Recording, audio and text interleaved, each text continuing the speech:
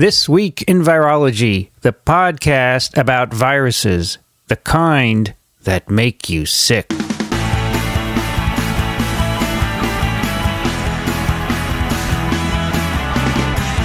This Week in Virology, episode number 207, recorded on November 16th, 2012. Hi, everyone. I'm Vincent Racaniello, and you're listening to TWiV, the podcast all about viruses.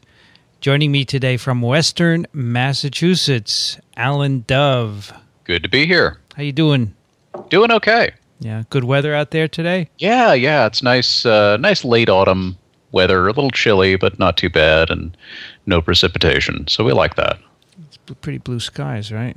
Yeah. Same here. Here it is 7 degrees in New York City and sunny. Very nice day. Also joining us today from Ann Arbor, Michigan, Kathy Spindler. Hi, guys. It's even better here. It's 51 Fahrenheit, 11 Celsius. Ooh, a little nice. warmer, huh? Blue skies. Nice. All good weather. Also joining us today for a return within a couple of weeks from the University of Maryland at Baltimore, Matt Frieman. Hello, everyone.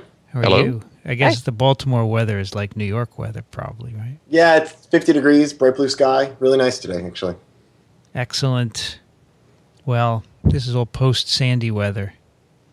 Mm-hmm. Yeah. I have to tell you more Sandy story. Just 5 minutes, okay? Okay. So we went this week. We were allowed to go on on the Barrier Island in New Jersey, which is that strip of land on the east coast of New Jersey where all the beach houses are. Right.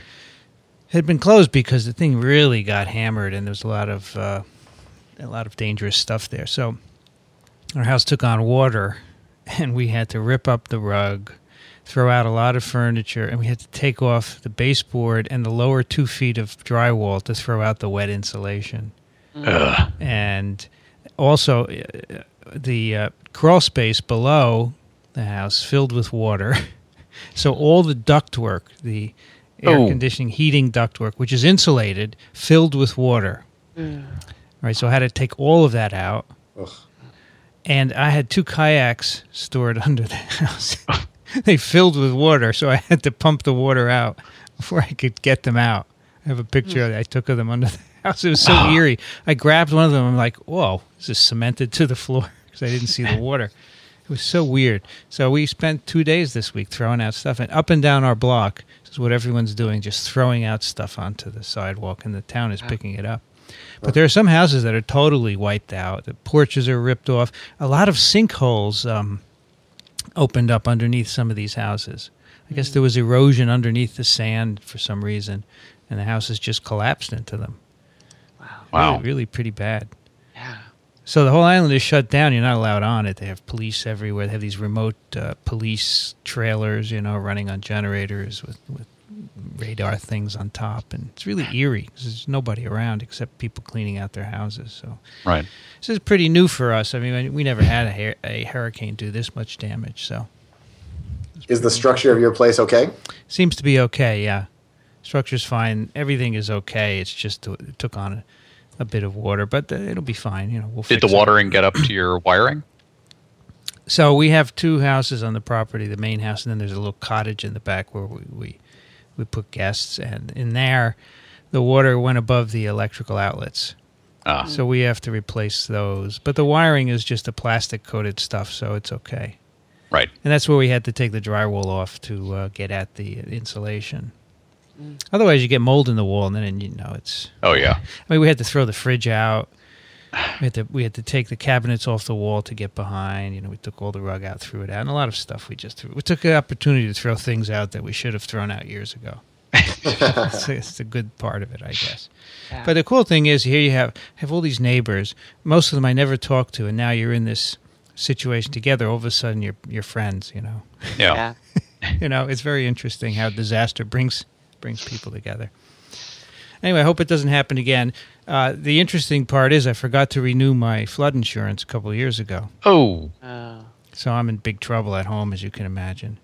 Because I pay too much attention to virology and not my own business. But and it turns out that the the premiums would have probably been more than the repairs are going to cost. So, Okay. That's your story, and you're sticking to it. yeah, that's my story. Yeah. Honey, we saved money. Yeah, we did save money. I was crawling under there, pulling out those ducks. It was pretty interesting. Oh, one more thing. So we got in on a bus on Monday. You couldn't drive in on Monday. So you stopped on the mainland, you got on a school bus, and they drove you in. You worked for a couple hours, and you went back out again. On the way out, they made all vehicles pass through this contraption that sprayed the sides of the vehicle. I don't know what they were spraying it with. You know, it could have been to decontaminate it. It could have been just to get the dust off, although the bus wasn't very dusty. So I don't know, but that was interesting. I wonder what they're worried about dragging back in. I don't know. You know, you're not supposed to drink the water at the moment because the suspect has to be tested first. And Yeah, maybe it was just some kind of disinfectant. I don't know. But it wouldn't be very efficient. I mean, it kind of, Yeah. half sprayed the bus and you didn't even get on the top of it. But Right. Good thing you're not a conspiracy theorist. yeah, that's right. I am not. Anyway, that's part 2 of Sandy. So in the meantime, I don't have internet yet at home. So Oh, man. the power went up, as I said, a week ago Saturday. Comcast was there last week. They put all their wires up, but we don't have Comcast now. I'm waiting for Verizon. So I don't know but it's interesting how I do most of my work at home on the internet, and I can't do it. I have to work here, be very efficient, change things. Okay. Thanks for listening. And that's it for TWiV 207. All right, I forgot to tell everyone that this episode of TWiV is sponsored by ASM, the American Society for Microbiology, the world's largest membership society for microbiologists. Find out how ASM membership can help advance your science, your career, and your network. Go to asm.org/advance. ASM is doing a membership drive till the end of the year. They have a really good deal for students. It's like $20 a year for membership. So you ought to check that out. Are you a member of ASM, Matt? I think I am. It helps with publishing costs on papers, so I think I am. Yeah, it does. It'll give you a better rate. And I'm a lifetime member of ASV now. Well, you're a wealthy guy, aren't you? Yeah. Good for you.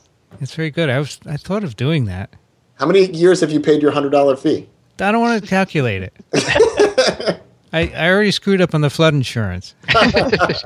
It'll save you money. Don't worry. Well, I was a member since, maybe 90, so 10, 20, let's say 20 years. All right, so you paid $2,200 in your yearly ASV fee. And the lifetime membership is what?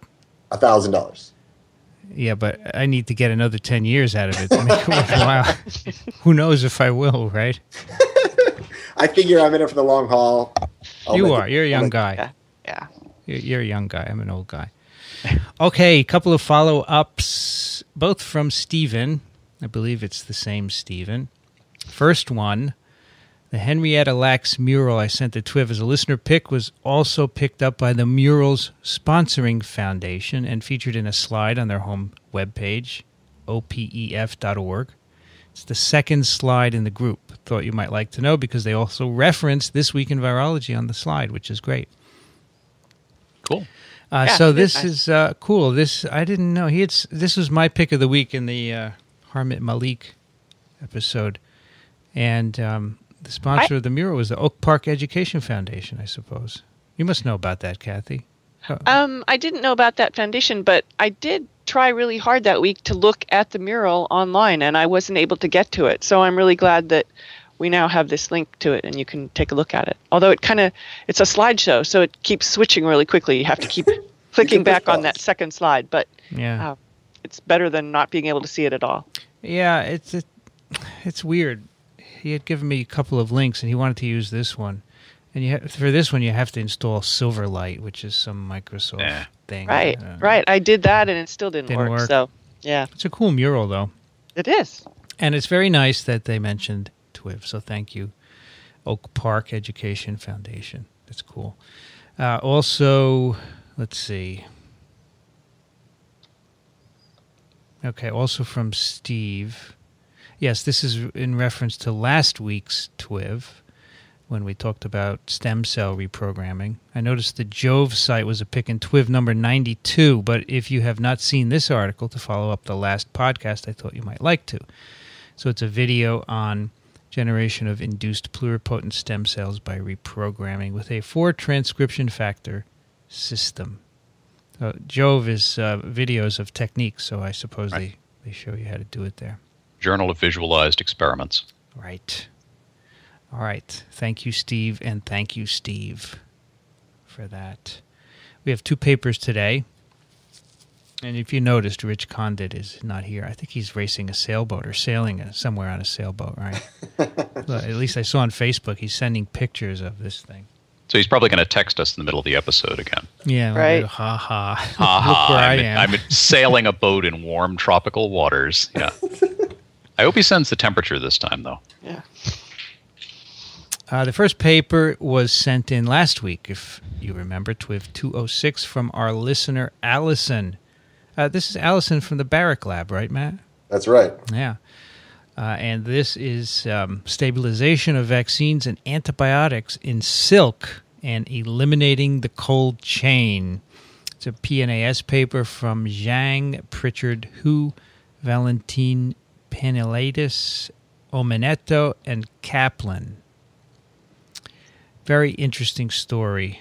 Silk has always been an expensive and treasured commodity, and now it may even be more so. Well, and it's already used in medicine extensively. What do you use it for in medicine? Sutures? Really? Yeah. I thought there was some polymer that dissolves. Is that silk? A lot of them are silk. Yeah. It was some or some kind Some of are plastic, other right? are other polymers, but it's an amazing material. Anything else it's used for? I think there might be some stuff. That's the one that I thought of immediately. I guess it's still used for clothing, right? Well, yes. Although not in stockings anymore, right? It's also used in tissue engineering, scaffold things. Ah, right. Yes. Yeah, I mean, I think the purpose of here is it's a great matrix, right? So that's the idea. Yeah. You can fold it. You can melt it into any different type of form, and it still works the same way. The whole idea here is they want to, well, as everyone knows, we've talked about this a lot on TWiV, to keep vaccines thermostable, you have to keep them cold. You have to maintain a cold chain. And this is a problem in many underdeveloped countries, of course, that don't have a good cold chain, or if they do, the electricity is unstable. So they make some interesting points in the introduction about how much money is lost by problems with the cold chain. And cold chain alone can account for 80% of the cost of vaccination, $200 to $300 million a year. I like or this. About 1/10 what we just spent on an election in this country. That's right. Failures in the cold chain results in waste of or loss of nearly half of all global vaccines. Half. That's a lot. Wow. I like this sentence. Deficiencies in the process frequently occur even in industrialized countries. And that reminds me of what happened here in New York City to New York University. Did we mention that last time? No. Oh, no, I don't think so. So NYU Medical Center, which is here in the city downtown, they were flooded because they're right on the East River and there's a huge storm surge. Their animal facility is in the basement of one of their research buildings. It flooded and all the mice drowned. 7,500 mice, I think. The generators, the backup generators, were also in the basement, and they were fouled. I think there was one generator on the roof of one of the buildings, but the pump to bring the fuel to the generator was in the basement. So that got flooded and failed. So there was a chain of terrible events. And this is an industrialized city, as you know. Yep. And so you lose power, you lose a lot of stuff, and they lost all their minus 20, minus 70 freezer content. It's all gone. Do you know anybody that was hit by it? Ian Moore, his lab. And by the way, they can't go back to their labs for a couple of weeks because the building is a mess and it's not safe and so forth. There's no power. So they're shut out. Can you imagine? You're shut out of your lab for a month. Yeah. And by the way, you just lost all of your samples yeah. and all of your mice and all of your reagents. Yeah. Yeah. Everybody's just sitting home. And so I know Ian Moore, a couple of other people, Noko Tanisi, another one. my friend Bob Schneider, who is a scientist there, moved his labs a couple of weeks ago to a different building, which did not have a problem, so he was lucky. But there are quite a few people. Microbiology department mainly. I suppose this happened in New Orleans as well years ago, right, for Katrina, to some people. Right. And there was a big loss in Houston too, of right? mice. Yeah. So this happens. People recover, but it's costly and it takes time. Yeah. Anyway, so that was a little divergent to show, just to remind everyone of this incident here in New York. It's pretty bad. In fact, Rebecca Skloot tweeted about it, right, Matt? The NYU absolutely. Because you retweeted. There's been a bunch of articles about the NYU case, and it's harkens to the other. It was a -80 freezer that had a bunch of autism brain sections in it. It was like 200. It was like a giant collection of 200 or something brains of autistic kids, and the freezer went down, and they lost all the samples. Not because of a storm, just because the freezer went down. So, as much as you can put everything on backup power, it still doesn't always help you. Well, today's paper is not going to solve that, but it may help stabilizing vaccines and antibiotics. So that the idea here is that you could use silk, which is a protein polymer from the silkworm, and it has incredible properties. It can be formed in films or gels or spheres, and it makes a structure that stabilizes molecules. It does it, I think, in a variety of ways. Maybe you know more about this than I do, Alan. Is that fair to say? Yeah. So they go into some description of the physical nature of this thing, but it's a block copolymer, which means you have a sequence. Sequences are in blocks, so you have a hydrophobic sequence and then a short hydrophilic sequence, hydrophobic sequence, short hydrophilic sequence. This folds into a beta sheet, and then those beta sheets go into larger structures. And this type of thing is also block copolymers are a huge area of research now in all sorts of materials developments, including things like cell matrices and what have you. And here we've got a naturally occurring one that happens to have a lot of the same characteristics that people are trying to fine-tune in laboratory ones. So the argument is that, it's already known to stabilize some things. I think some people have done some experiments stabilizing enzymes on silk films and on silk nanoparticles. Of course, nanoparticles are all the rage now in whatever form. And the idea is, well, okay, if it stabilizes enzymes, why not other things? Why not antibiotics? Why not vaccines? Because those are things we really need to stabilize. So my understanding is this silk keeps the moisture content down, which is part of the reason why you lose activity, and also locks the proteins in a way that prevents transitions so they don't denature as readily. Right, so things can't denature as easily, they can't clump as easily, and they don't get as much water absorbing into them because you've got these large hydrophobic structures. So why does a silkworm need this amazing protein? This is just what it spins its cocoon out of. And it happens to have these amazing properties. I guess a cocoon is it has to be water resistant. It has to be obviously biocompatible. It's a protective case, and it probably has to not taste very good to predators. It's really cool. Yeah, it has to stay out in the environment for whatever length of time the caterpillar's cocooning, right? So it's amazing. So what they did here was to look at the ability of silk fibroin, basically, we'll call silk, to stabilize an antibiotic, and they looked at penicillin and tetracycline, and also a vaccine, the measles, mumps, rubella, MMR vaccine. With the idea being that if it stabilizes these, then you could use it and you would not need a cold chain, or if the cold chain failed, it would be not so much of a problem. Right. So they start with the antibiotics, which is not This Week in Virology, but it's an interesting story anyway. They mix the antibiotics with silk, and they make films. And you can do this by air drying or lyophilizing. And then they subject the preparations to different temperatures for long periods of time, and then at each time point they do a bioassay. So for the antibiotics, they look for inhibitory ability.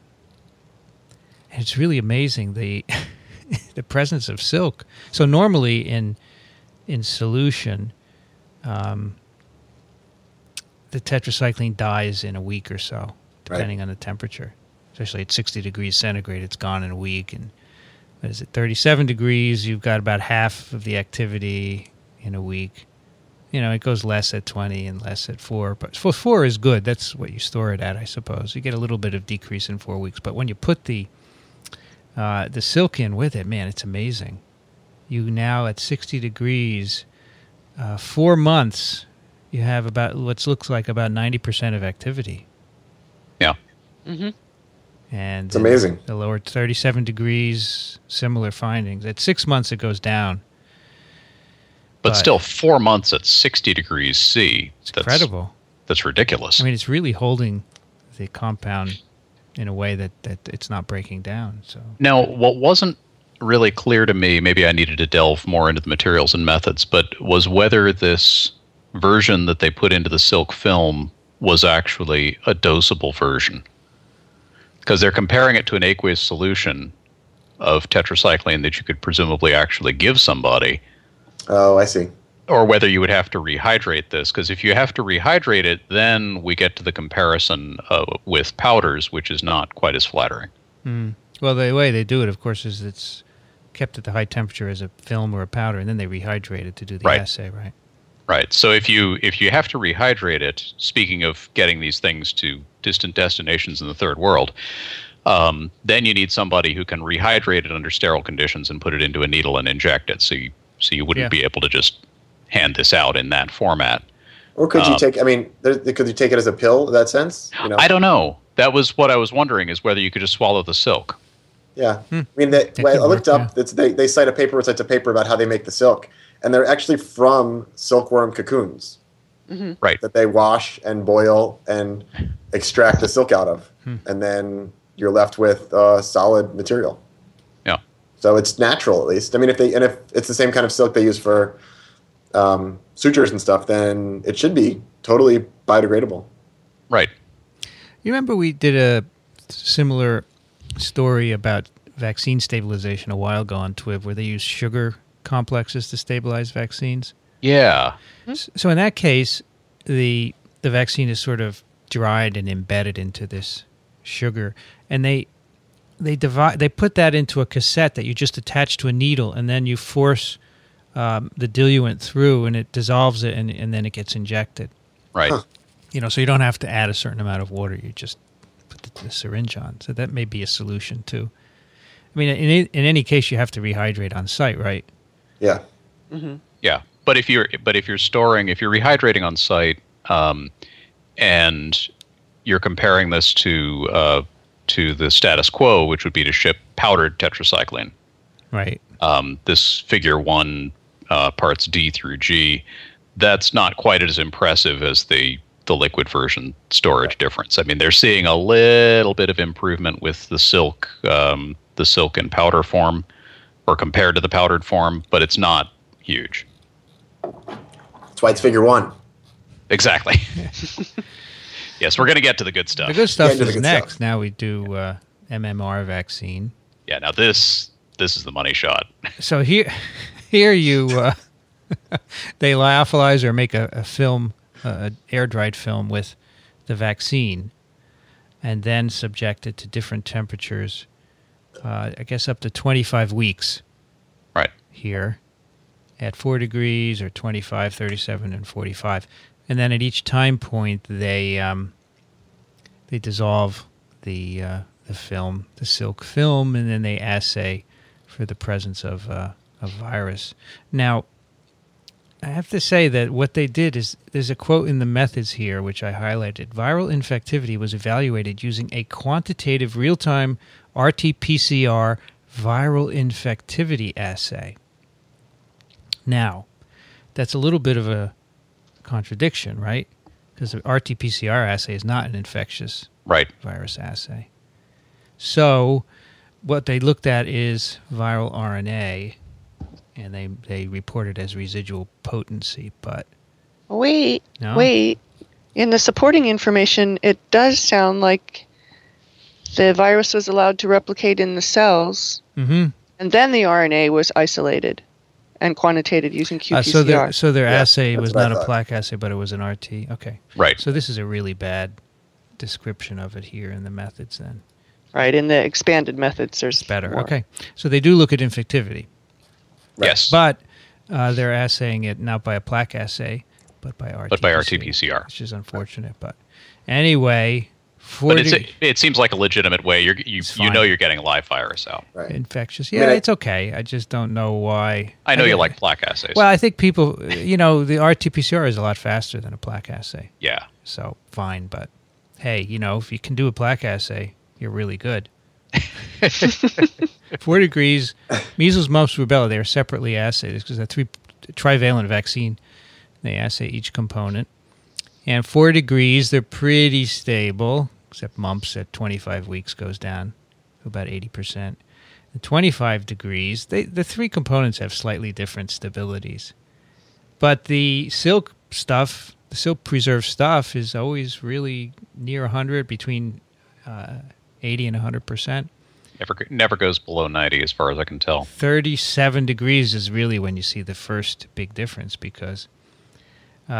they're all about less than 20% after 25 weeks, but the silk preparations are still way up there, and also at 45 degrees centigrade.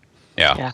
25 weeks, you still have greater than 80% potency. It's really amazing. Yeah, and looking at earlier time points, I would say at 45C, the vaccine is pretty much unusable by a little after a month, right? Yeah. Right. Because a couple of components are way down below 50%, you wouldn't want to give that vaccine. Whereas the lyophilized silk version is just chugging along. There's just no sign of, it's a very, very slight decline to maybe 90% for some components at 25 weeks, which is ridiculous. They say in the text that the manufacturer says when you reconstitute the vaccine, so it comes in the vial as dried, you reconstitute it with buffer. If you don't use any within 8 hours, you have to throw it out. Right, and they do the reconstitution. Once they reconstitute it, things are not quite as good. Oh yeah, sure, but the whole point is to be able to store it, right? To get it there, exactly. The problem that these vaccination campaigns have now is you've got to transport this vaccine to the corners of the earth, and you just can't keep it refrigerated the whole time. Yeah, and then when you get there, if the electricity goes, all these things happen. If it's lyophilized in silk, it may be better for it in the long run. Yeah, and it may be sitting in a warehouse that gets up to 38C or 40C during the day, and apparently this thing would be just fine. Yeah. Yeah, and you just now send it as 2 components, one of water or saline, and one as a vial with your silk prep in it. And then you squirt the aqueous solution in, redissolve, and inject in. Yeah.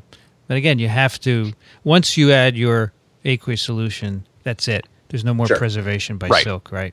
Right. But that's why those needles that you described, Vincent, might be really good if it's just it reconstitutes right then and then stick it into the patient. Yeah. Yeah, there's a whole lot going on with delivery systems like that could really address that part of it. I wondered, obviously they have to do more here, including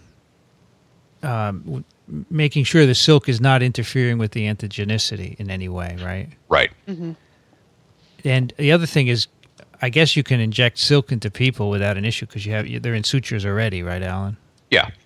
Right. And I looked up, they referenced a couple of papers about the inflammatory responses to silk in vitro and in vivo, and low level of inflammatory potential of silk fibers makes them promising candidates, says one of them. And purified degradable silk is biocompatible. So, yeah. Not perfect, because they do say a little bit of inflammatory tissue reaction, but still quite good. So they'll have to do a clinical trial to address these issues. Sure. Right. Yeah, and this paper doesn't do any. We have no idea what the antigenic response is to these vaccines because we don't have any animals in the paper or anything like that. This was just to look at stability, which is pretty impressive. Which is very impressive. Yes. They do some experiments which suggest that the mechanism is, as we discussed before, that the moisture content is reduced in the presence of silk, and also the silk provides structural stability so that they don't thermally denature. Yeah, they actually do what I would consider quite a bit of physics here. I had to go look up differential scanning calorimetry and glass transitions, and they really try and figure out why these silk films. I mean, they have the theory, but then they try and work it out, and it looks like with the conventional lyophilized vaccine, I guess it has this kind of complex transition that goes on as you raise the temperature, where the viral particles, they think that the viral particles are aggregating. Mm-hmm. And that may be one of the reasons that the vaccine goes down in activity, because the particles the proteins on the surface have denatured partly and then stuck together and aggregated into this glob of particles that can't then subsequently attach to cells. Whereas when it's on silk, you get that aggregation takes a much higher temperature, that transition takes a much higher temperature, and that may be keeping the particles separate so that they can still start a productive infection.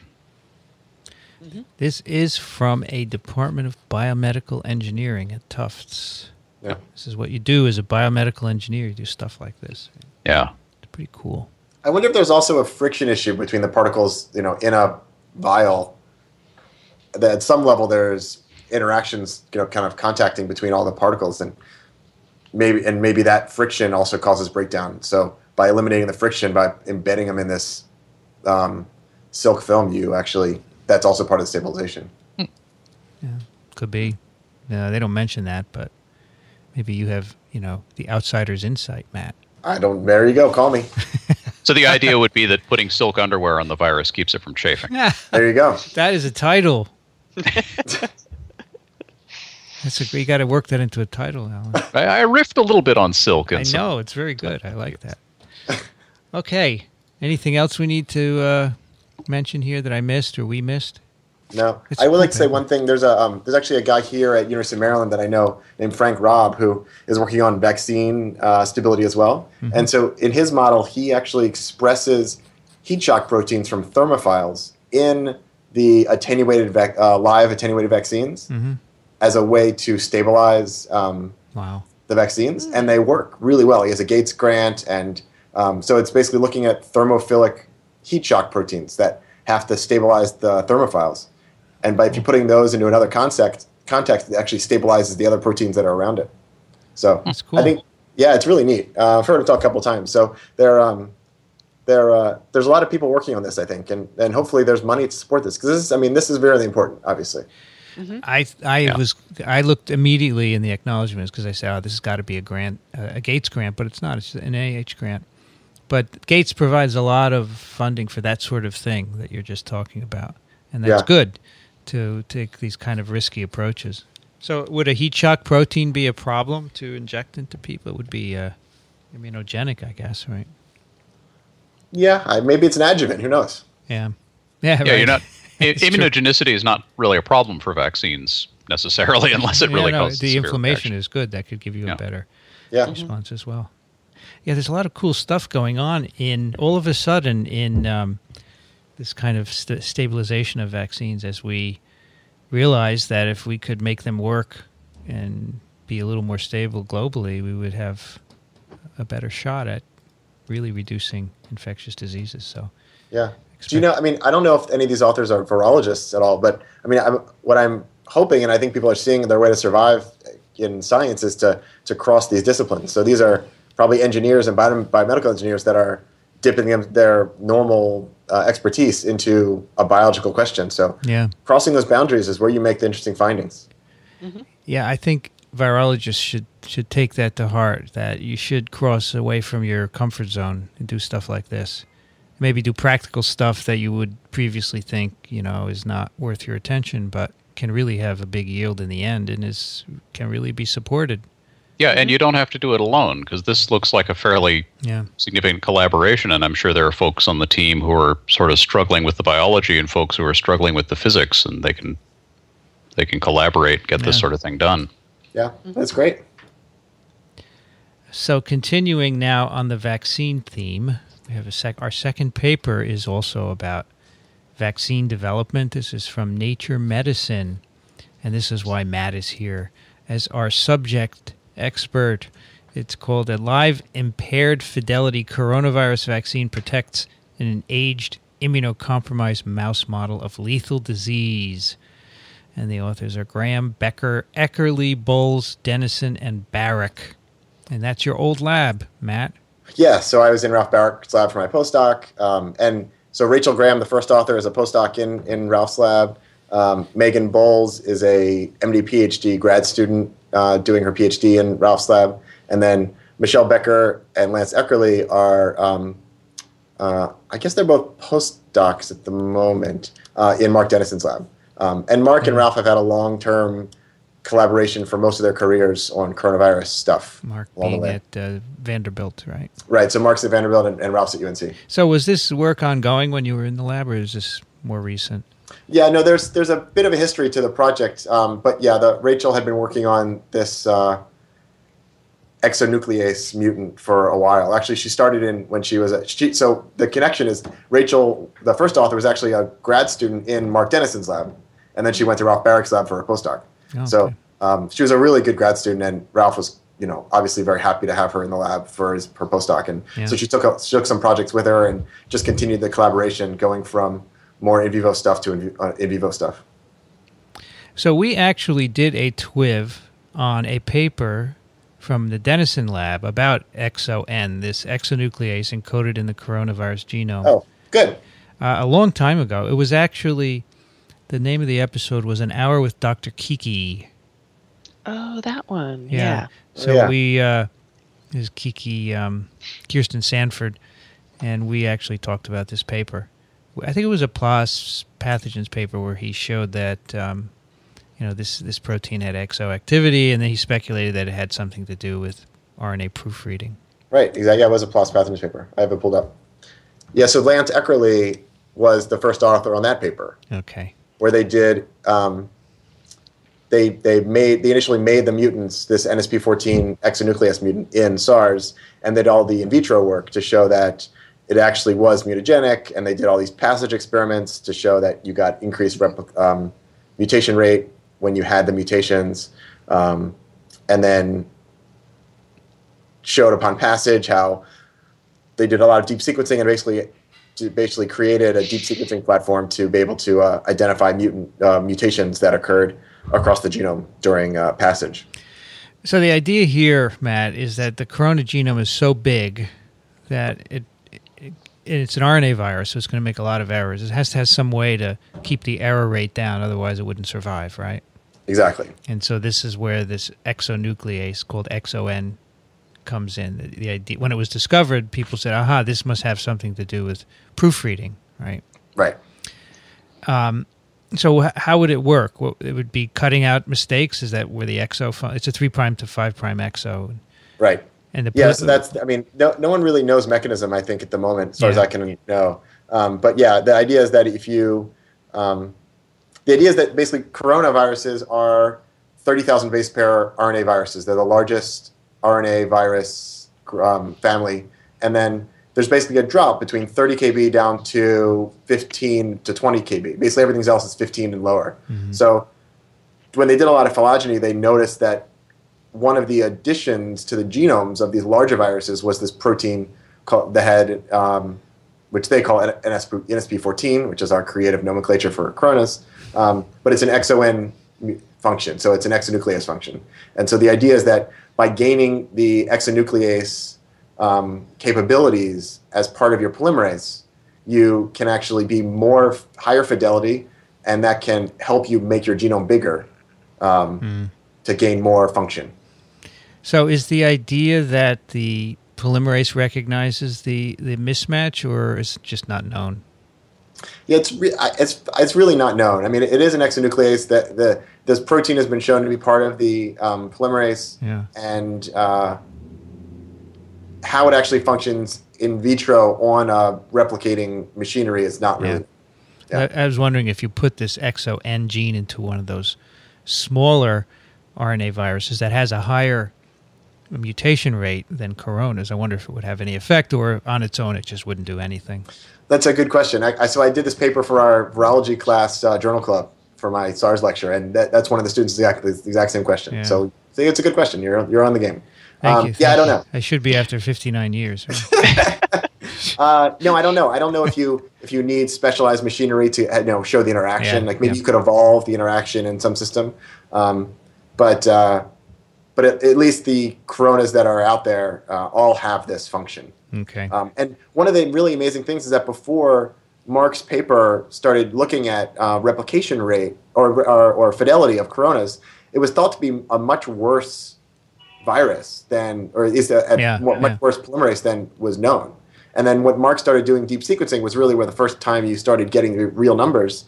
It dropped from 10 to the 6th, 10 to the 7th, 10 to the 8th, or sorry, 10 to the 4th or 10 to the 5th, which was the normal rate for RNA viruses. It showed that the coronas really went to 10 to the 6th or minus 6th or minus 7th errors per base. So it really was kind of an amazing jump for the field to know that coronas really weren't as, at least polymerase-wise, weren't as bad at doing proofreading as it was thought.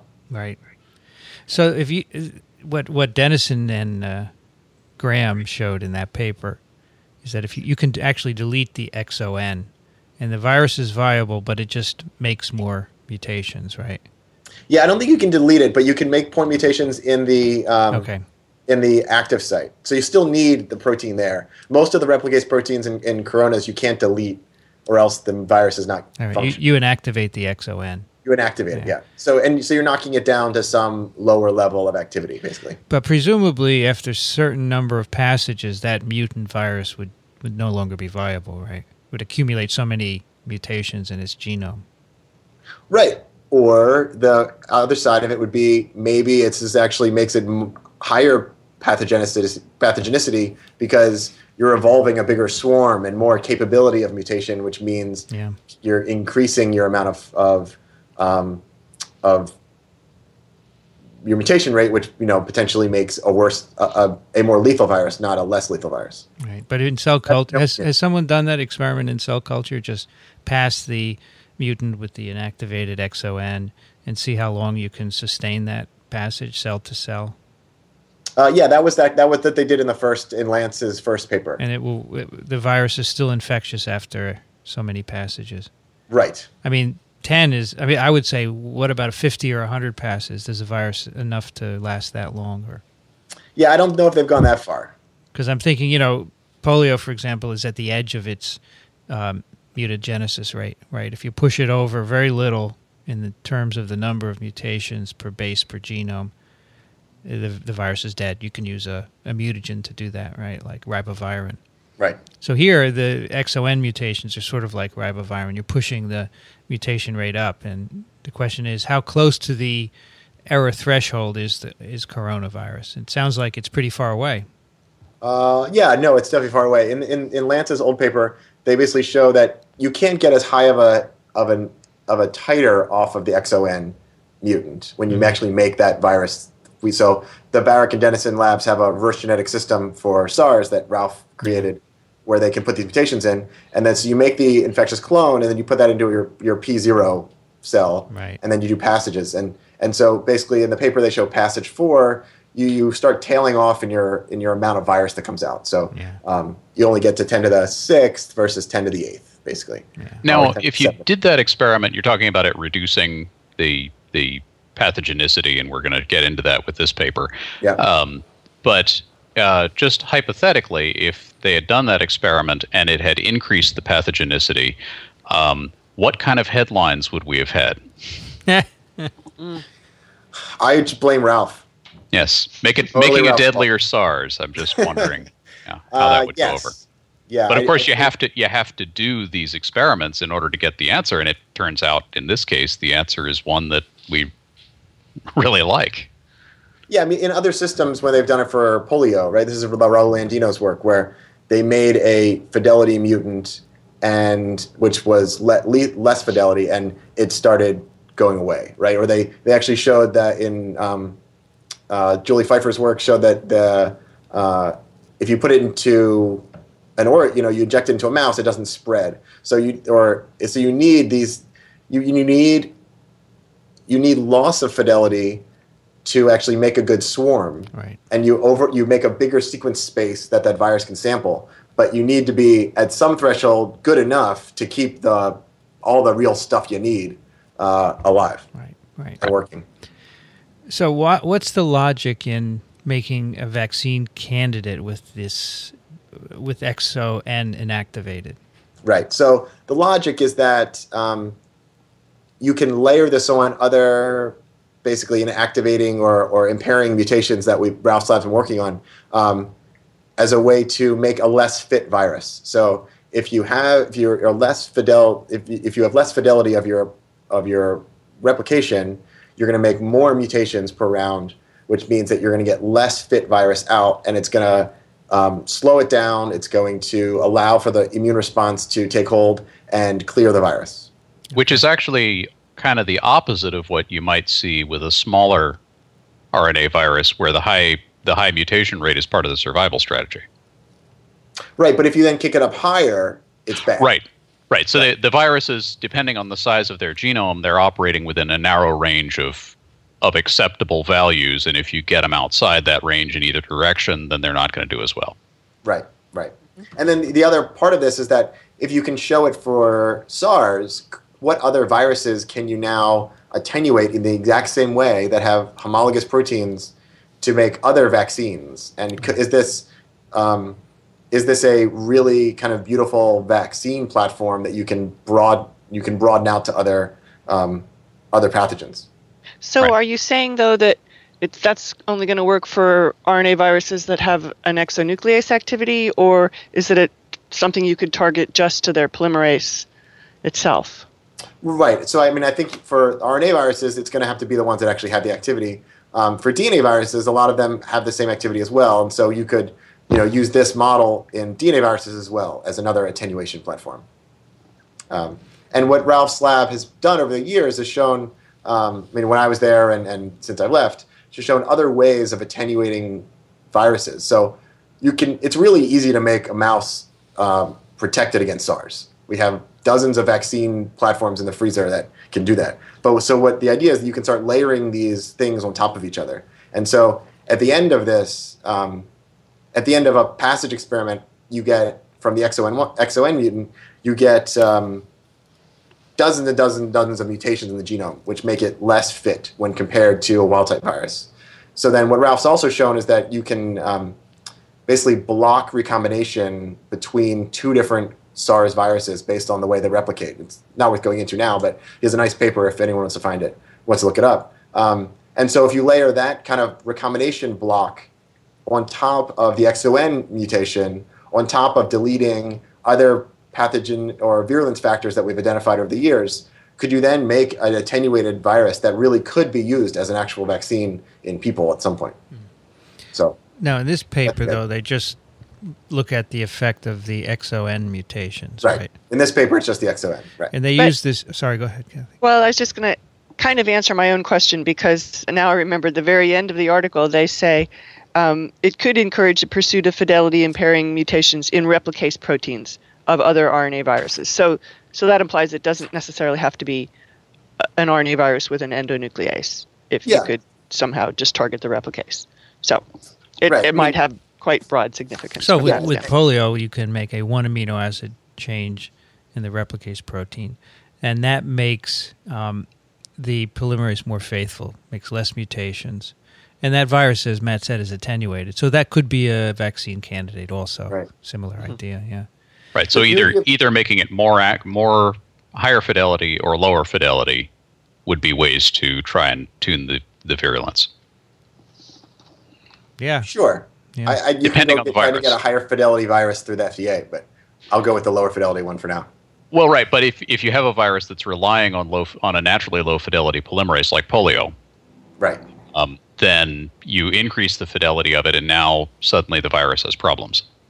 Right. Exactly right. Now, in this paper, they use this mouse-adapted SARS variant, which you've mentioned before. Right. Right. Can you just remind us what that is? Sure. So they use something that they call it's mouse-adapted SARS coronavirus. It's called MA15 is the name that we call it in the lab. In the paper, they call it MA wild type. Mm-hmm. So the human isolate of SARS that everyone uses, or most people use, or any of the ones that came out of the epidemic in 2003, when you put them into mice, standard lab strains of mice, they don't kill the mice. So what was generated, they replicate fine and they're cleared. And now you have an immune mouse. They replicate in the lungs, right? They replicate in the lungs, yeah. Respiratory virus replicates in the lungs. And so what Constantine lab did at NIH was they did a passage experiment, just like the ferret project. That's why this was done 3 years before, or 4 years before, where they took the human isolate of SARS, they put it into a BALB/c little white mouse, and then after 2 days after infection, they took out the lungs, mushed them down, and then put that supernatant back into a naive mouse. And they did it over and over and over again until you started getting death of the mice after infection. And that virus that they then took the lungs out of that final mouse, plaque purified the virus, showed that one purified plaque grown back up could still kill the same mice or new mice, and then sequenced it. And there's 6 amino acid changes in the genome. And that virus took 15 passages before you got a lethal phenotype. So they call it MA15. Okay. And then what Ralph's lab did was they took that sequence of the virus and put those 6 amino acid changes into the infectious clone and showed that just in a clean background, just those 6 amino acid changes were able to kill a BALB/c mouse. And now what we've done is then use that. We've done a lot of studies on the amino acids that the changes occurred in, or the protein changes occurred in, what those amino acids are doing. And we've used that mouse-adapted virus now for all of our other pathogenesis studies. So now we have a virus that can kill a mouse if you put it into a BALB/c mouse. You can make deletions in that virus and show different changes in pathogenesis depending on the things you're deleting. You can put point mutations in. You can put that virus into other strains of mice where it doesn't kill. So that virus doesn't kill black 6 mice or 129 mice, so the other standard lab strains we use. They lose weight, but they recover. And now you can look for mutations in the mice that make more severe disease or less severe disease, depending on the background. Right. Now, this raises a problem for vaccine development, though, right? Because if you do experiments like these where you're attenuating a virus in a mouse-adapted strain, and then you get to the point where you need to move this into humans, where do you go? So this virus still replicates in human cells. Okay. So it's mouse-adapted, but that's only mouse-adapted for death. It doesn't mean that it doesn't infect human cells. Okay, so and we don't know its pathogenicity in humans. No. It still infects. It's still a BSL-3 agent, now a select agent, and it doesn't. So it's still used in the BL3 just like the wild-type virus. So for that reason, it's not. I would be surprised if it was not as pathogenic in humans as the wild-type viruses. Because in any human cell line we've used, it replicates pretty well. But if you wanted to make a human vaccine, you would not be able to use, obviously, the mouse-adapted strain. You would have to say, let's say an XON mutation, you wanted to test it in humans, you'd have to introduce that into the human SARS virus, not the mouse-adapted. Yeah, sure. And I mean, the reason they did it in the mouse-adapted here is so they could do the mouse experiments. Some pathogenesis, right? Right. Yeah, I'm just trying to get my head around how you would make that leap to get this to clinical trials. I mean, I'm imagining somebody walking into the FDA and saying, "Okay, I've got SARS. I'm pretty sure I've attenuated it. And I'd like to inject it into some people." Well, there are other animal models you can use, right, Matt? Sure, you could go via primates, but your first round of volunteers is going to have to be pretty bold. Sure. Yes, there's going to be other steps of attenuation necessary, not just this one mutation, I would say. Sure. Right. So it makes it a very fast. I mean, the idea would be that if you know enough about the viruses, right? This is the NIH pays you to do. If you understand enough about the biology of the virus, you can start making these predictions of what will be important for attenuation, Right. And then so you can build these vaccine platforms and show that this model works in multiple viruses so that the next outbreak that comes, you can then jump on it, take the virus, do exactly what you've done in half a dozen other viruses that you know are attenuated, and use that as your initial idea or platform for vaccine. That's the idea. All right, so this SARS mouse-adapted variant with the XON deletion, they do some experiments. They show that it has a replication defect. It accumulates mutations. They do a lot of deep sequencing and show that it has a higher mutation rate. And I guess these are all the experiments that were done in the original paper, but they're done again here because it's a different virus, right? Right. So they redo it in the mouse-adapted work, right. In the mouse-adapted background. And then they infect mice, and this virus basically doesn't kill any of the mice, right? Right. Yeah. I'm always amazed at it, but yes, it doesn't kill the mice.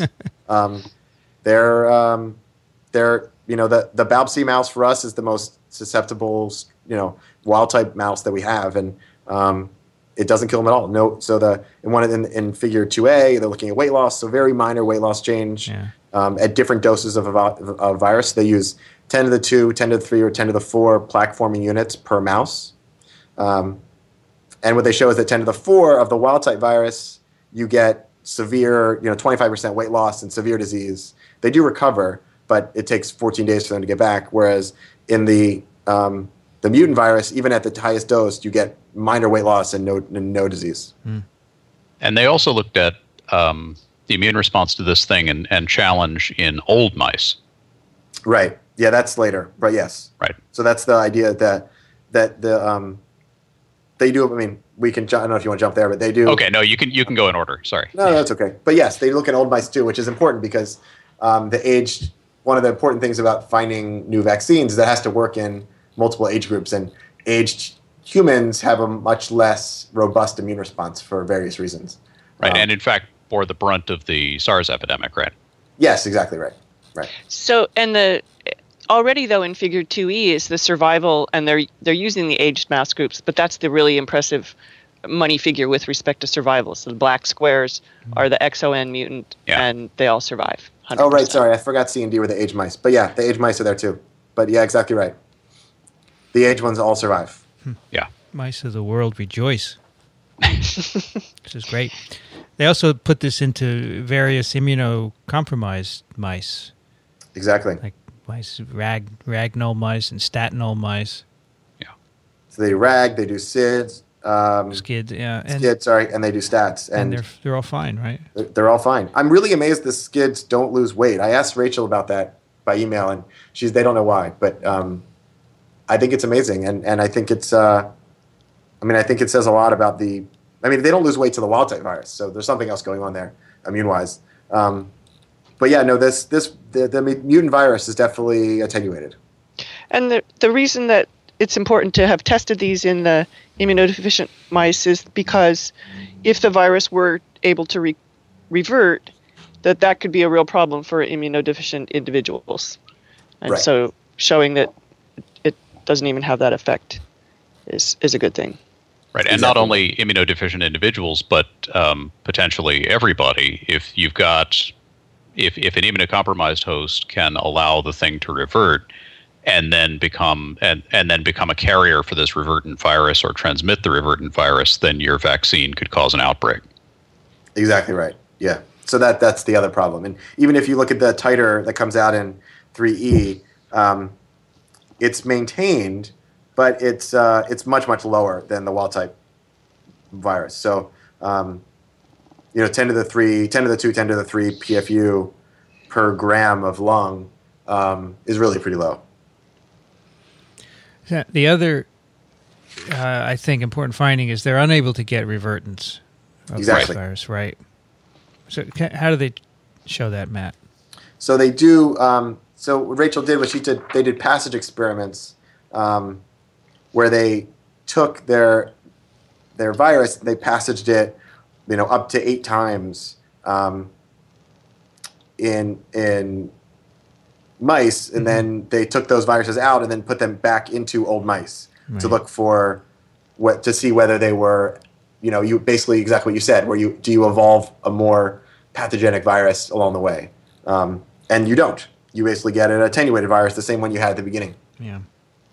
And she does it, 24 and 40 and 72-hour passages. And the reason I asked her for that, why she did that, the reason was that the idea is that at 24 hours, the virus is basically going nuts, so you have really rampant replication. And by 72 hours, you should actually have a little bit of immune response or innate response kicking in. So maybe that will change the mutation frequency or basically the background of the virus along the way. So you maybe get two different more mutant populations, but both of them show the same effect. How many amino acid changes are in the XON to inactivate it? Do you know? 2 amino acid changes. That's really amazing that it doesn't revert, isn't it? Yeah, and so that's one of the things they point out in all the sequencing. They then sequenced a ton of the viruses along passage and from mice and did all the sequencing on it, which really was a big undertaking. And the XON mutation is still there throughout all of the passages. They never lose it. It never goes back. Which is especially remarkable because the mutation increases mutation rate. Yeah. Right. Sure. You've actually upped the odds that you would get revertance, and you've only got 2 amino acid changes that you need to accomplish, and it's not happening. Right.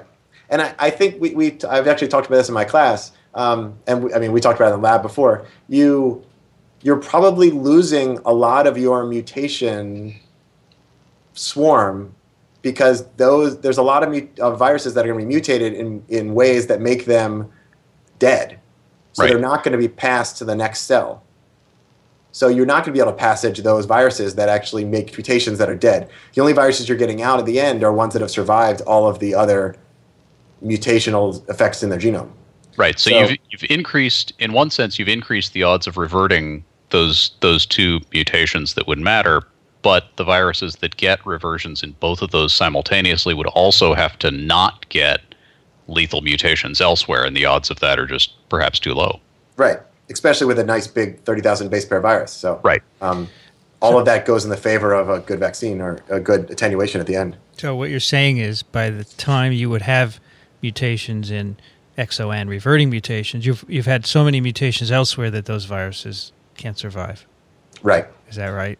Yeah. And I mean, all of the RNA viruses, they really depend on their secondary structure of the RNA in the genome for making hairpins that are important for replication, transcription, translation, protein binding. So the secondary structure of the RNAs is actually really critical and has evolved specifically for a reason for that. Like the reason you have codon bias and codons in the right place or in the genome is because even though that same codon can code for alanine 4 different ways, it needs those mutations and those base pair changes or selection in that codon so that it can cause the right secondary structure of the RNA to do all the other things that it needs to do. So by now shifting the mutation rate and the mutational spectrum across the genome, you're probably really, really changing the secondary structure of the RNA, which again attenuates you. I just would think that if you had a reversion in XON early on, that should predominate because the XON mutant is a really lousy competitor. So you would think that a revertant would really emerge very early on. So I really don't understand that. You understand why it doesn't happen? Yeah. I mean, despite our discussions, which will make sense, I would still think that if it reverted really early on, and that can happen sometimes, it would have a huge growth advantage. Yeah, I think the odds just are not high enough for that to happen at any... I mean, obviously, you're playing a statistical game, and the odds are never going to be 0. Right. But they're apparently, I mean, out of all the passages that they did in multiple animals and multiple sequencings and this and that, this thing just doesn't seem to revert. No, I agree. I mean, I wouldn't put it past a virus for it to happen. I mean, I think that's one caveat is that there's, viruses figure out ways to do things. But in all the evidence so far and all the passage experiments and all the MHV work and the in vitro work for SARS, it doesn't go back. It is 2 amino acid changes with multiple base pair changes at those positions. So it would take a little bit extra oomph to get it to change, but it's nothing. Right, it's not 2 base changes, it's 2 amino acid changes that would still though, it's an RNA virus, they can do these things. Well, but it's an RNA virus that has evolved to require a relatively high fidelity replication. True. It's true. And now that's what you've tinkered with, and you've got this low fidelity, which would be this fidelity rate would probably be fine if you were poliovirus, but it's got 30 kilobases that it's got to deal with, and it just can't handle that mutation rate. Yeah, I mean, what would be interesting to see is if they have there's a aspartic acid. It's a D to A and a E to A change to change the amino acid. So if you made all the other 19 changes at those positions to the other amino acids, are they all attenuating the same way, or are some half as good, half as bad? Yeah. And maybe it needs to be that the active site is evolved obviously to be an active site. It's not just a surface structure like an HA. It's an active site. So you need those those original amino acids there. And if you don't go back to those originals, then you're stuck. Now, with all that said, I would not expect anybody to sign off on this as a vaccine with only this XON attenuating set of mutations. I mean, if you put other attenuating mutations in there for redundancy, that would be a much better approach. Sure. I would agree with you. As long as you don't compromise immunogenicity, right? Right. Which is the next experiment here, right? Yes. Right. Good lead-in. That was good. Yeah, he's smooth. Yeah, so the last experiment is our vaccination experiment, which is really the key to the whole thing. And so, which is what they're trying to do, is make a good vaccine. And so they take naive mice and they take low passage, XON and PBS inoculated mice, and they do 12-month-old mice. So this is 12-month-old female biopsies, which we know that the mouse-adapted virus has really, really high virulence in those mice. And then they challenge them. I didn't write down how long they waited. I'm trying to think how long they wait after they challenge them. So they basically inoculate them, and then they challenge them with the wild-type, high-titer MA mouse-adapted virus. And then in 3 days later, they take out the lungs, and they look at the titer in the lungs. And the ones that were vaccinated with PBS basically was naive. They had really, really high titer virus. The ones that were vaccinated with XON, the MAXON1 mutation had no detectable virus, below the level detection. And then importantly, they do some serology, which the Barrack Lab, it's not our forte, but we did it, and we used to do it anyway. And they show that you get really good, by looking at serum, you get really good PRNT50 numbers to show protective antibody, or at least antibody against SARS. So neutralizing antibodies. Neutralizing antibody, right. Yeah. So it's great. I mean, it works really well. And I think it was a lot of work to get this far, but I think it works really good. Yeah, it is a huge amount of work, and it's just a cool result. I agree. Mm-hmm. Yeah. Do you think they're going to take this as far as they can and see if they can get into clinical trials eventually? I mean, do we need a SARS vaccine? That's the question, I guess.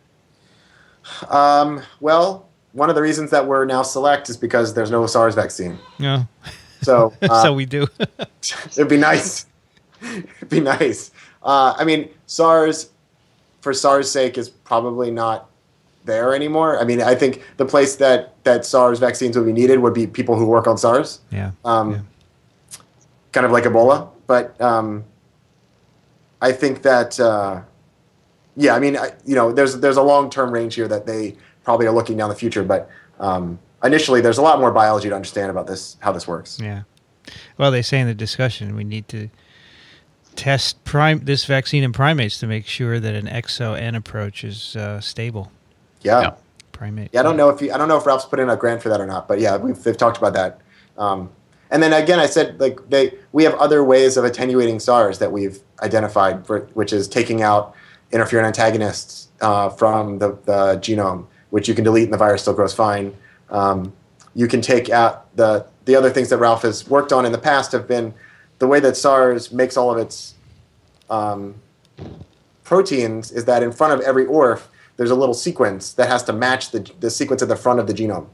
And so you can switch all of them so they all match each other, but something that's not seen in the environment. So that blocks recombination with a wild-type SARS virus coming out. Yeah, that's cool. So it was actually really cool. I think it was Nature Med paper also a couple years ago. Yeah, that's neat. If you start layering these things together, you could get a really nice attenuated virus that acts as a good vaccine in old people, which is good too. So I wanted to just mention one thing before we leave this. Often polio is used as an example why we need to make new vaccines that don't revert, right? Mm-hmm. However, polio vaccines, the saving vaccines, revert in every recipient. Right. And it's only in a rare few that the reversion causes polio. And we don't know why that is, but the suspicion is that it's a host issue. That the individuals who get polio, 1 in 1.5 million primary doses, they have some immunocompromised mutation of some sort. So the reverted virus is actually quite safe, and probably the reversion is part of what makes it immunogenic, because it replicates better. We don't know that for sure, but that's a speculation. So using polio as an example is probably not good, because it probably is not very, if you're immunized, or it's probably not an issue to have polio reverting. Huh. You know what I mean? Yeah. Right. It's a special case, probably. Yeah.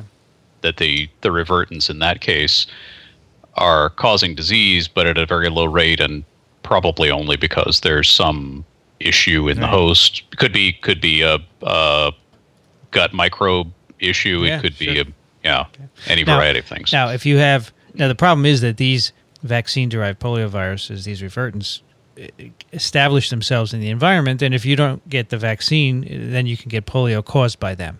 Yes. So that's a problem, but in an immunized world, it's not an issue, and certainly if we could start over again, we'd like to avoid that, but anyway, I just thought I'd bring that up. All right. One other thing before you move on, the hour with Dr. Kiki was TWiV number 83. So if people want to go back to that previous Eckerly et al. Paper, you can. Okay, let's do some emails, and let's start with Alan. Sure. Mike in Florida writes, "Hi, and many thanks for a fascinating podcast. I look forward to each one. While I'm 61 and haven't had a science course since the late 1960s, I find the questions the hosts put to guests and to each other excellent examples of scientific inquiry and curiosity. Apologies if this has been asked and answered. From the fact that a new flu vaccine is produced annually and no new flu vaccines are produced in the interim, less than annually, I infer that the flu viruses mutate on an annual basis into a strain from which humans need protection. Is that a valid inference, or does the annual basis result from something else? Please correct me if I'm wrong, but if the new strain develops annually, is there something about flu viruses which produces such regularity? I would have thought that mutation doesn't observe a calendar. Do the investigators pick a strain around the same time each year? Is there some deadline imposed by agencies so that, say, in the spring, the virus strain is chosen and the vaccine is then produced to be available later in the year? I find it odd that a new strain arises every year and that the vaccine becomes available around the same time every year, hence my questions. Thank you again for your efforts. I won't call it your work, since it's obvious each and all of you truly enjoy the discussions and are comfortable enough to joke among yourselves." Those are excellent questions. I think we've addressed most of these on various TWiVs, but I don't know if have we gone through the whole thing on a particular well, episode? we can certainly run here. I mean, basically the virus is continually mutating, but we are constrained in how long it takes to make a vaccine, such that by January, February of every year, the WHO has to make a decision on whether to make a new vaccine or not. So that'll be ready in the northern hemisphere here by August and September, which is when you start immunizing people. And in fact, each year's virus crop does follow a more or less annual calendar in the northern hemisphere because of the I think we talked about this. I don't remember the episode number, but this sort of observed phenomenon that flu season always seems to happen in the fall to winter months. Yeah, in the northern hemisphere. In the hemisphere. The opposite time in the southern, yeah. So there is a seasonality, there's production issues. And different flu strains will compete in a sense, so that what you get is a dominant flu strain, or sometimes, I guess, two dominant flu strains that'll overtake the population, and that becomes the flu for that year. And by the way, Mike, we don't change the vaccine every year. It depends on whether the viruses that are going to be circulating, that are predicted to circulate in the flu season, have changed sufficiently. Is that really true? Yeah. That is really There's true. some years that's all three same strains from one year to the next? 2009 and 2010 were the same vaccine composition. So, in fact, the 2009 H1N1 pandemic strain, that vaccine has not been changed yet. It's still the same one. So and that one is incorporated in the... Right, so 09 was weird because that was the shift. Yeah, that was 2009 H1N1, the swine flu, came out and wasn't already in the vaccine, and so that was the shift to this new strain, and that's why the vaccine manufacturers had to come out with an additional vaccine. Because of the timing of that, it was actually not a big problem for the vaccine manufacturers to do that, because they'd already cranked out hundreds of millions of doses of the wrong vaccine, and they have the production capacity to do that on an annual schedule. So they turned to this equipment that they had just finished using, and they fired it up again and ran out the new vaccine. And that strain has not changed since then. And that strain, it was in the 2010 But that would make the 2010 seasonal vaccine, the three strains in it were different from the 2009 seasonal vaccine. But the 2010 and 2011, I believe, were the same. So in 2009, there were two separate vaccines, right? There was the trivalent, which contained a seasonal H1N1, H3N2, and the B strain. Then when the swine origin H1N1 came around, they made a new vaccine, as Alan said, and they gave it separately because they didn't know if combining it would work. Right. The following season, they made a decision to replace the seasonal H1 with the pandemic H1N1. So now we have a trivalent with H3N2, swine origin H1N1 and B. And the swine origin H1N1 has been the same strain since the original formulation in 2009. It has not changed sufficiently to warrant making a new vaccine strain. And in fact, the three strains of the 2010 formulation were the same three strains that were in the 2011 formulation. So that H1N1 became part of the seasonal vaccine. Then looking at 2011, the WHO team that investigates this and comes up with what are the best strains to picked the same strains. Okay, so the H3N2 and the B strain didn't change from year to year either. From those 2 years. Now, 2012, it changed. I see. Okay. Right. So there's a new, the H1N1 is still in there, but then another one got swapped in. And so they come up with most years it ends up changing. Some years it doesn't. The reason this is not widely promoted is because this is a vaccine that ideally people will get every year, and technically if you got the 2010, you didn't need the 2011. Unless you're older. Unless you're older and your immunity waned, or unless the immunity stimulated by that particular vaccine, maybe in the general population it didn't last long enough. It's so hard. You don't have take for some reason in some people, so getting an extra boost would be better. Yeah. Because the formulation changes a little bit every year. It's very, very hard to measure things like to know in the elderly population how's the antigenic response to all three strains in this year's vaccine. Yeah. Mm-hmm. We won't know that until at the earliest next year, at which point we'll have a different vaccine. So everybody gets it every year, basically. Right. So the idea is, and even knowing this, I've been covering the flu summit for the CDC and AMA for the past few years, and even knowing that it was the same vaccine, I went and got it again. Oh, it's a boost. Yeah, exactly. It's not going to hurt you, honestly. And everybody in my family got it again. So, and now there's a quadrivalent vaccine too. Yes, all of the manufacturers are now planning to roll out within I think all of them within the next 2 years will probably have quadrivalent vaccine. Yeah. So 2 A's and 2 B's. Right. What is interesting is that this season so far in the Northern Hemisphere, most of the flu A is H3N2, not swine origin H1N1. Just, that may not prevail, but H3N2. I did an interview with Derek Smith, who is involved in selection of flu strains every year. That's TWiV 99. 15 minutes. He explains it really well, how WHO gets the data that it uses for making this decision every year. So check that out, Mike. And also, all of the flu vaccine manufacturers are very actively working on universal vaccines. Yep. Right. It's just, it's been a very hard problem, but everybody is interested in developing that. Then you could just get one. Yep. But his basic question is, does the flu change on a cycle? And it's just what we've been talking about, where there's there's reduced fidelity or normal fidelity of flu. It mutates every round it replicates. So based on immune pressures and based on just replication fitness, you do get changes. And when it changes a little bit, it's called antigenic shift or antigenic drift. When you have a big shift from an H1N1 to an H3N2, then that's called drift. Shift. And that's why we really need the vaccine. So go get vaccinated. Alan, you should take the next one because it has to do with you.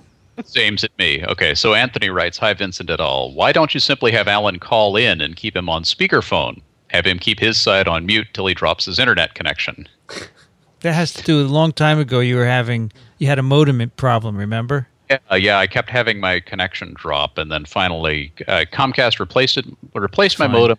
Problem persisted, and then they replaced it again, and the problem was solved. So anyway, he continues, "I'm an IT person, network engineer at University of Buffalo. Hi there, Rich, and molecular biologist aficionado. Thanks for all the tremendous educational work TWiV offers the novice, especially the H5N1 discussions."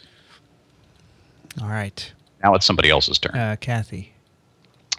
Okay, Josh writes, "Dear TWiV doctors, thank you so much for reading my letter on TWiV 199 about the emergence of influenza in harbor seals covered on TWiV 198, and to Simon Anthony for his gracious reply. And congratulations on TWiV 200. However, the conclusions of this paper on harbor seals seem hard to wrap my head around. Maybe I'm getting cynical after 200 TWiVs, but there seem to be problems with the conclusion. A. 5 seals. Isn't sample size key here? I mean, if someone's paper said, I sampled the tissues of 5 humans, we would stop reading their paper. TWiV has taught me a very healthy distrust of small sample sizes. B. Doesn't adenovirus cause respiratory infection in humans? Wikipedia says AD14 does, including pneumonia. Well, and I'll just interject that a lot more than AD14 cause respiratory infection. Although not all seals tested positive for adenovirus, we don't actually know the ratio. It could be 4 out of 5. Seals aren't humans, as you pointed out, but they are thinking H3N8 because of its effects on other species, including humans, aren't they? C. Shouldn't we test a bunch of healthy seals and see what we find in them? I mean, if we test 5 healthy seals and they all have H3N8 as well, then maybe seals are carriers of H3N8. Either way, it's not great for humans. D. I know you said you can't keep harbor seals in the lab, but the New England Aquarium has harbor seals, and they must have marine vets. University of Florida Gainesville has an aquatic animal vet program headed by Dr. Ruth Francis Floyd. Here's a link. Maybe they could be assessed after passing from other causes. So in other words, if you could get harbor seals that died from other causes and then assay them for these various viruses. E. Lipkin and Anthony et al. Are probably right. Probably. Pfeiffer's bacillus was also probably the cause of Spanish flu, right up until it wasn't. Thanks, Josh. So this is somebody who's thinking a lot about this paper, and he's right. They had a pretty small sample size with the 5 seals, and I didn't go back today and look at that paper again, but I remember that, they had fairly small sample size, but they had to do with what they could, I think was right. And then, yes, adenovirus does cause respiratory infection in humans. I don't think they were necessarily just causing H3N8 because if it infects on other species. I think they considered the other viruses as well. Again, I'd have to go back and look. The idea of testing some healthy seals to find out what the baseline is might be useful, but you'd probably want to get healthy seals from the same general area, potentially as where they had the H3N8. So that could have been the problem. So, go ahead. They're all good points. Yeah. Oh, yeah. He's really thinking hard about this paper, and being skeptical is a good thing. But I wouldn't go so far as to say we would stop reading the paper if it only involved 5 patients. Right. I mean, we reported on a possible tick-borne virus that involved 2 patients. Yeah, that's right. Right. It's the interest of the virology, and it is very important to ask these sorts of questions and to say, can we conclude that this virus causes this illness? And in a case like this, well, no. But you can get together a lot of evidence and say, can we conclude that we ought to be looking for more of this virus? And the answer is, yeah, probably. So, and then his last comment about Pfeiffer's bacillus was something I'd never heard of. So, of course, I had to look up Pfeiffer's bacillus. And it was first named Bacillus influenzae, and it's now what's known as Haemophilus influenzae. So it was a bacteria that was thought to perhaps be causing flu, maybe at the time of Spanish flu. And as he says, it was probably the cause right up until it wasn't. So, right. Yeah. No, I think that if Josh is saying we shouldn't have published the paper, then that's not right, because they published the evidence they had, and that allows others perhaps to go out and do more experiments if they're interested in doing that. And that's how science works, right? Yeah. So I think the authors were pretty circumspect about the conclusions. Yeah. They said, I just looked back at the paper. They really couched everything knowing that what they had.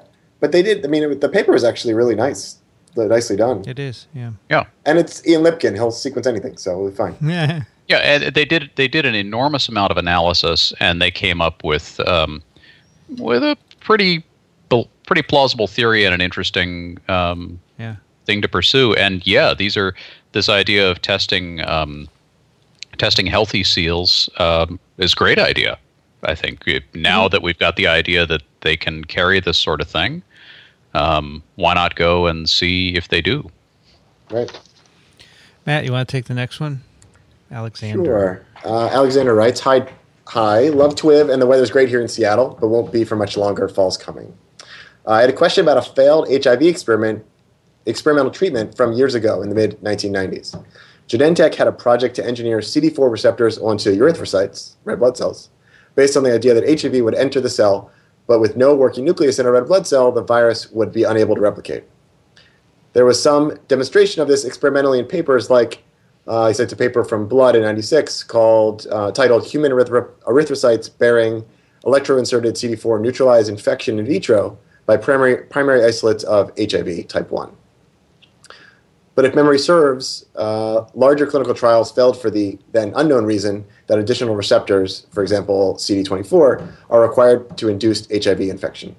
Has anyone considered going back and engineering erythrocytes with the full complement of cell surface proteins and receptors required to induce infection? The basic approach seemed promising and elegant and applicable to viruses generally. Was it abandoned because the erythrocyte dead end idea is fundamentally unworkable, or just because a particular implementation failed? Kind regards, Alexander from Seattle, Washington.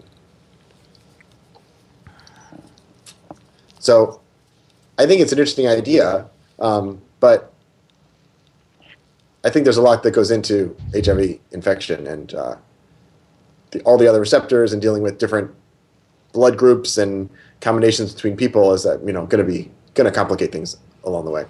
And also, the whole idea of mopping up excess virus from the bloodstream is problematic when you're dealing with something like HIV that can persistently infect cells. Make huge amounts of virus. So it only needs to get to a good target cell once, and it can maintain an infection indefinitely. Yeah. Right. And a billion other particles could encounter whatever you've decoyed them to, and it wouldn't matter. Right. Right. And I had looked into this a little bit when this first came up in the queue. There was a PLOS One paper in 2009 that looked at this question in a little different way, and the title is Human Erythrocytes Selectively Bind and Enrich Infectious HIV-1 Virions. And the final sentence of the abstract is that by analogy with HIV-1 bound to DC sign on dendritic cells, erythrocyte-bound HIV-1 might comprise an important surface reservoir for trans-infection of permissive cells.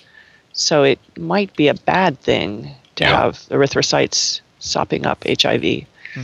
And if in a worst case scenario, you get an immune response to these red blood cells if you put them into someone, and which was shown in all the adenovirus-based HIV vaccine trials in Africa where they failed, was that you actually got a really good immune response to that adenovirus strain, which then basically brought in all of the exactly the cells that the HIV wants it to be close to. So any type of clustering, I think, of HIV is probably not a good idea. Yeah.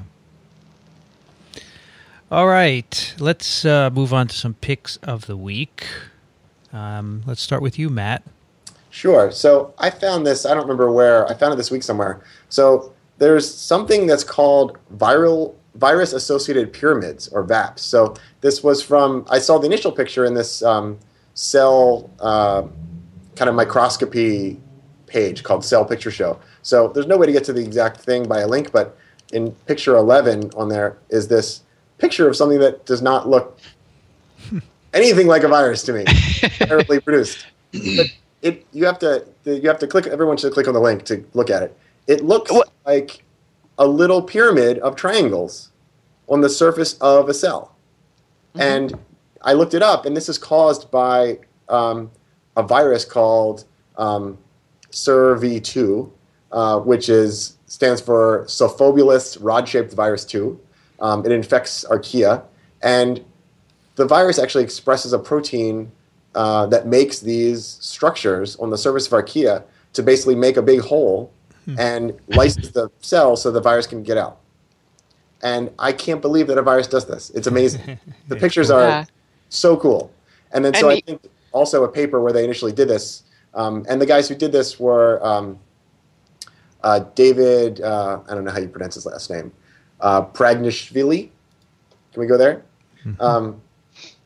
And he's worked on a lot of these different archaea viruses. And so in this paper, they basically show that they can purify these particles out, and you can look at them by EM, and they make little pyramids and punctures outside of the cell. And then this EM picture I thought was just beautiful. Yeah, that is gorgeous.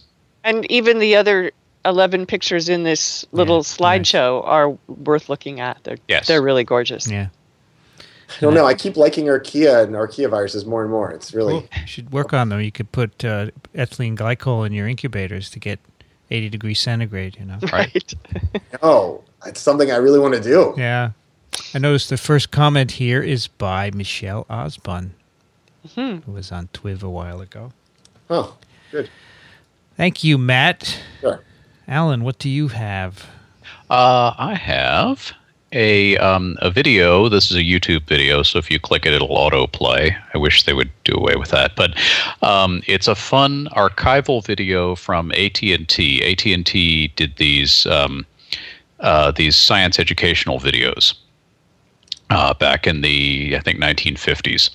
And this one features one of the coolest physics teaching tools I've ever seen. So the video is called Similarities of Wave Behavior.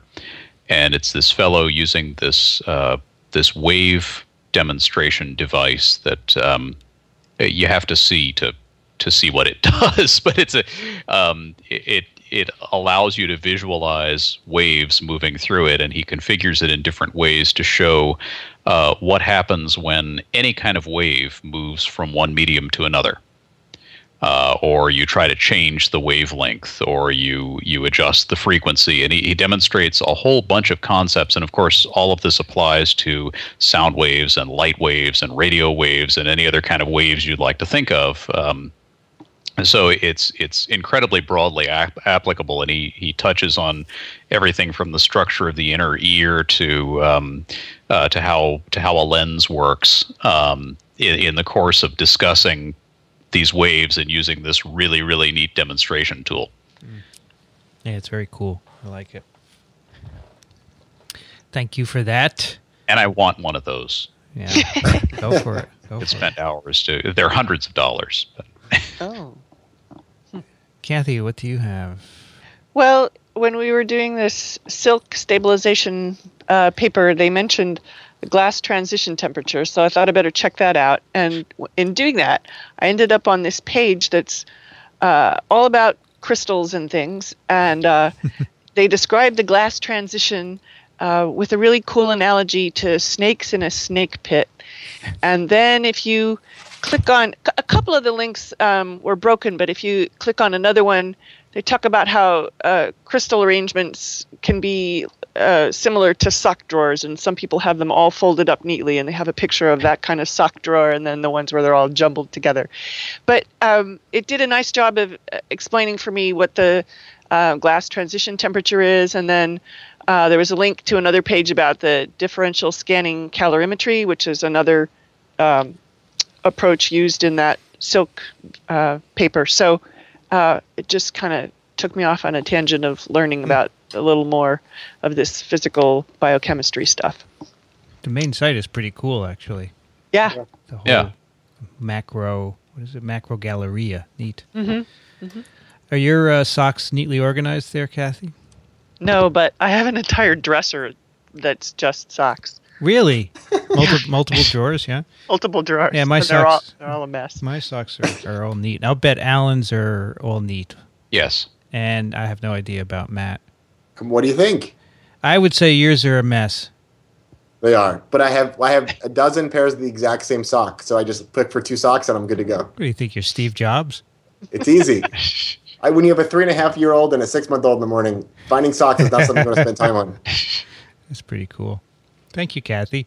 Mm-hmm. I have, my pick today is a video from the BBC. It's called U.S. Cattle Country in Uproar at Virus Lab Plan. This is actually, I found on Twitter from Connor Bamford. So I stole it from you, Connor. Thank you. It's a short interview with a number of people at the Manhattan, Kansas site where they would like to build a BSL-4 to study animal viruses. And they're having some trouble there. And the local cattle people don't like the idea. And there's not a lot of scientific content, but it is an interesting segue, I guess, to TWiV 200, where we talked about the problems with the Boston BSL-4 facility. Yeah, and the question that immediately arises when you see this sort of local resistance to a facility like this is, well, where should it be? Yeah. And it's not an easy question to answer. I mean, from our visit to the Needle, we were impressed at how secure and safe the procedures are. Right. But of course, when you add very large animals to the equation, it gets more complicated, I imagine. Yeah, and also, you know, the procedures there are very safe and secure currently. As these facilities age and people get accustomed to things, you know, you hope that all of that will stay up to pace. Yeah. But you can never completely eliminate risk, and so there will always be concerns about this sort of thing. Do you know what the reason? So this new virus, the new lab is basically replacing Plum Island, right? That's my understanding. Yeah. So, why not renovate? It seems like Plum Island is a better place for this type of thing. Well, initially it seems that way because it's an island, but it being an island, apparently the current facility is in such bad shape and so far below code that it would be a teardown. So you're talking about building an entirely new facility on an island, which, by the way, was just hit by a major storm that flooded and destroyed infrastructure across an entire region. So at least one risk has been very clearly illustrated. There's no tornadoes in the middle of this place either. Yeah, but you can build with tornadoes in mind. There are lots of structures that are in the Midwest that have been built to survive 200-mile-an-hour winds and you know, having a telephone pole thrown into them at the speed of a freight train. So you can build for those sorts of things. You could probably build on an island and build it to survive a hurricane, but as soon as you start doing things off on an island, everything's got to be transported in by boat, and you add the expense of transporting all your personnel back and forth every day, and it starts to become a huge production. And of course, you can only expand to the boundaries of the island. Sure. So I think there are probably some pretty compelling reasons for not keeping it on Plum Island. But then where do you put it? Do you put it in Kansas? They don't want it there. It's not going to be any better in Texas. It's any place rural is going to have cattle around. So. And then you try and put it in a city, and they don't want it in the city either. Well, and and the other thing is, if you do put it in a city, I kind of jokingly suggested in response to this discussion on Twitter, I said, well, maybe we ought to put the animal facilities in the cities and the human pathogen facilities out in the middle of nowhere.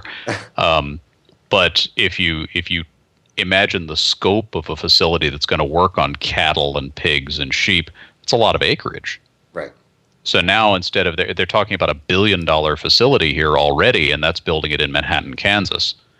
I can't even imagine what the cost would be if you built it in Manhattan, New York. Right. I mean, you have room. That's the good part. You're not allowed. Yeah. Yeah. But I mean, they have a BL4 in Galveston, right? So it's the same idea. But that's human pathogens. Well, the New York City code prevents a BSL-4 from being built here. Really? Yeah. Huh. So when our movie comes out, check it out, and you can see this the security of the needle. Yeah. And if you're wondering where that is, it's my fault.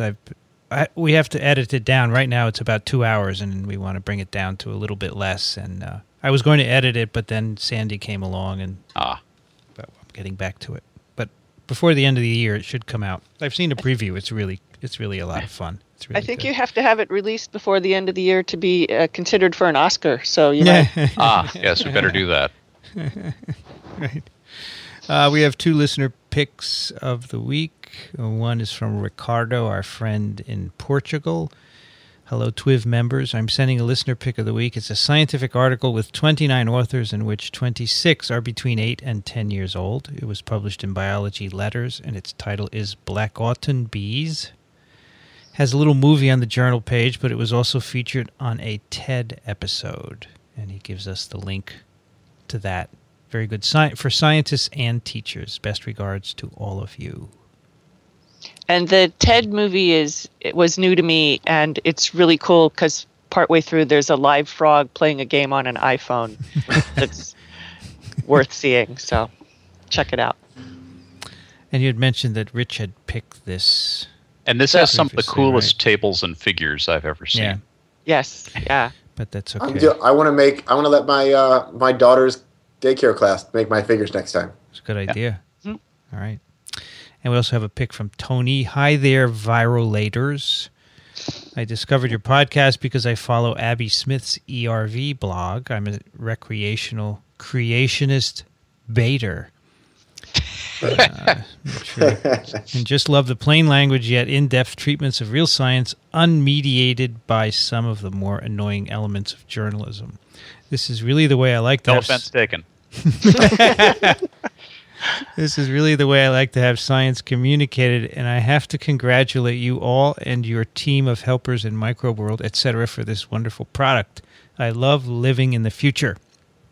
To my pick, the weird and arty pop singer, songwriter, and artist Bjork released an album that is integrated into a beautiful app with wonderful games and music sequencers and artwork called Biophilia. It's a truly extraordinary concept album / piece of interactive art for the 21st century. Anyway, there are 2 tracks, apps in particular, that I thought would be of interest to you guys. One is called Virus. The film clip that comes with it has a CGI animation of cells being invaded and taken over by viruses. The sequencer that comes with the track is great fun to play with and make your own music. The second one is called Hollow, and the film clip is directed by biomedical animator Drew Berry, who some may know from his award-winning computer animations of biomolecules inside cells.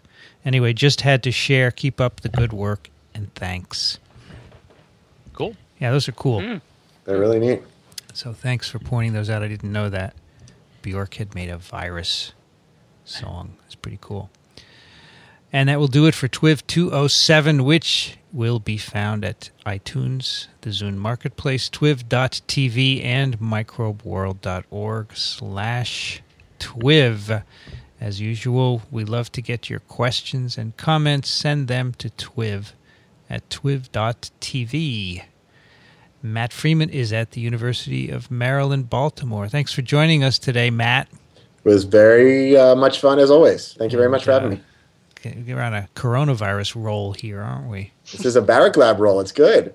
Yeah, Barrack. Cool. We got to get on a Frieman Lab roll, right? Yeah, we're getting there. All right. Hey, we have, yes, well, we're working on it. Papers are coming out. I'm sure you are. Kathy Spindler's at the University of Michigan. Thank you, Kathy.